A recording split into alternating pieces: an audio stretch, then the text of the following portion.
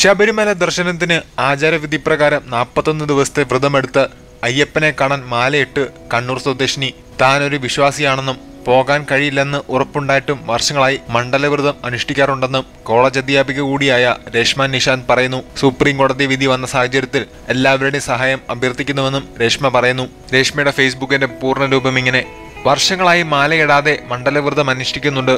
പോകാൻ കഴിയില്ലെന്ന ഉറപ്പോടുകൂടി തന്നെ. പക്ഷെ കോടതി വിധി അനുകൂലമായ നിലവിലെ സാഹചര്യത്തിൽ അയ്യപ്പനെ കാണാൻ പോകുമെന്ന് അതിയായ ആഗ്രഹമുണ്ട്. വിപ്ലവമായിട്ടല്ലെങ്കിൽ കൂടിയും ഇന്നൊരു വിശ്വാസി അതിന് തയ്യാറാവുക എന്നത് നാളെ ലക്ഷക്കണക്കിന് വരുന്ന വിശ്വാസികൾക്ക് ശബരിമല കയറാനുള്ള ഊർജവുമാവും എന്ന് കരുതുന്നു.